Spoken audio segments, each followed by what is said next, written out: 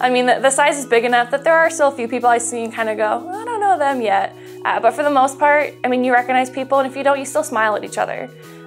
You get out into the city, and it's a different feel, but it's like Hamline's its own little small town, and being a small town girl, it's what I need. Being an out-of-state student and coming here, to Minnesota for the first time for school, I didn't know anyone. And what was great about living on campus, especially as a first year, is you have all of these other first years that want to meet people. They want to, get to know you.